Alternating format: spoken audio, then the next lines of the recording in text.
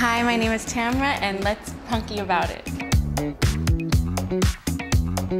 I'm a beauty content creator, so mainly like hair, makeup, nails, you name it. I think I was like in middle school. I had like, my natural hair is brown, and I just did like a dark auburn color.